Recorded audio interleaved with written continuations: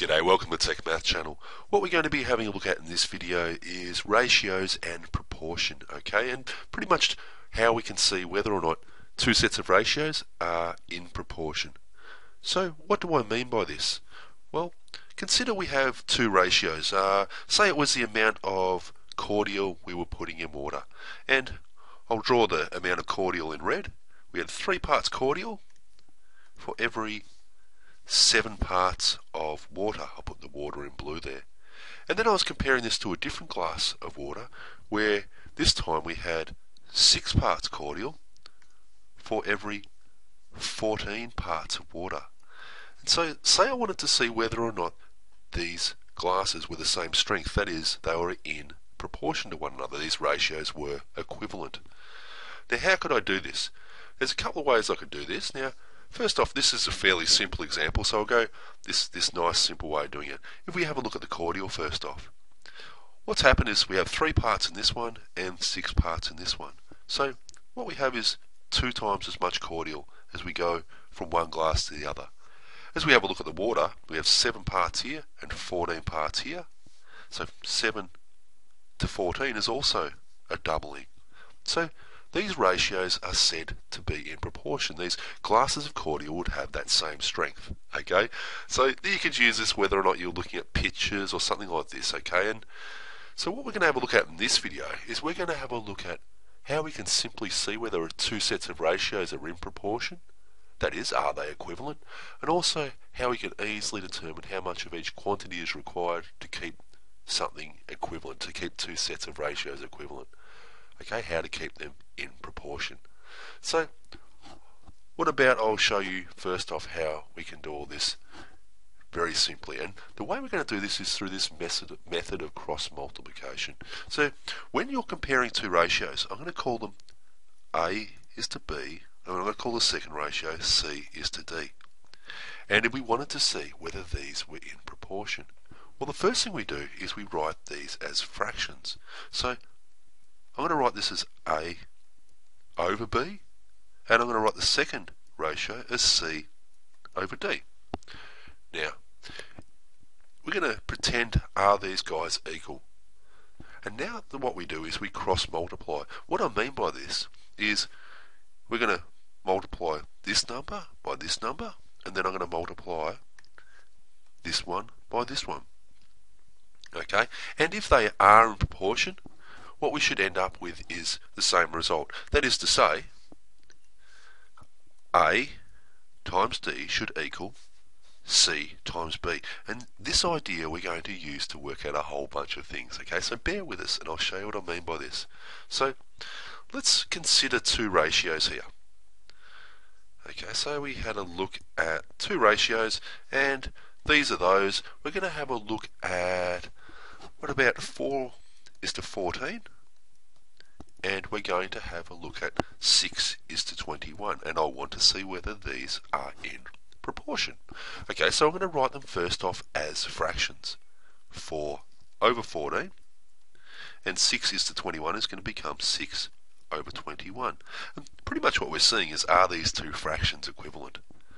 So let's have a look. We're going to cross multiply, like I said, so this one times this one. So 4 times 21 is 84.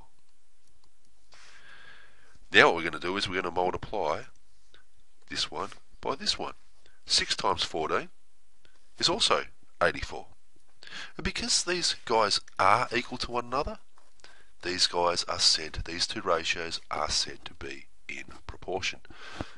What about another example here? So that's how you can test to see whether or not two ratios are in proportion, if those two results of the cross multiplication are equal to one another. What about another set? Say I was having a look at 13 is to 15, and I was comparing this to a second ratio of 6 is to 7. So the first thing we do, we write them as fractions. 13 over 15, and we're going to write this one as 6 over 7. Now what we're going to do is we're going to cross multiply again. 13 times 7 is 91. 15 times 6 is 90. Now you're going to look, they're pretty close, but they're not the same number at all. So these two ratios are not in proportion. Okay, so that's how you can use cross multiplication to work out whether or not two ratios are in proportion. We can also use this to solve some other types of proportion problems, such as where we want to know how much we need to, say, add in a quantity to keep two ratios in proportion. Okay, so I'll give you an example of this. So we had a recipe, and in this recipe, what it said is we needed 1 cup of rice and 3 cups of water. So we have this ratio of rice to water of 1 is to 3. Okay, 1 cup of rice, 3 cups of water. And what I wanted to know is, say I had 5 cups of water, how much rice would I add? How much to keep this in that same ratio? Now this one here we do not know. I'm going to put it down, oh, don't know what happened there. I'm going to put this one down as, okay, x. It's an unknown, alright? And this is how we're going to solve this. A bit of algebra magic here. So what we do is we first set these up as fractions. 1 is to 3, and this one is x, this unknown number, over 5. You can probably see what we're going to do here. We're going to do this cross multiplication, right? What we're going to do, this number times this number, 1 times 5 is 5. This number is this one by this one. 3 times x is 3x. And remember, we're trying to keep these equivalent. Okay, so what we can now do is we can just solve for x like you do in a bit of basic algebra. So we divide 3 into both sides. So if we divide this side by 3, we're going to get rid of this, and this one is going to be 5 over 3. Okay, equals x. 5 divided by 3 is 1 with 2 remainder, so we get that as 1 2/3. So you see how that works? So that's how we can use this. You just have to set your question up to be, which ratios, but then you just, for the unknowns, put an x, okay? What about another example? What about, I go another rice example here. What about we had 2 cups of rice, and it would serve 6 people. It's going to be a 2 to 6 ratio. And, okay, so we invite, this is rice to people, and we invite 11 people to a particular shindig that we're doing, and we want to know how much rice we need to cook. Okay, so this is the unknown here. We're going to call this x. Okay, set them up as fractions. This is 2 over 6. This is x over 11. Okay, going to keep these guys equal. Let's cross multiply. 2 times 11 is 22. Okay, just go on this one times this one. And this is equal to 6 times x, 6x.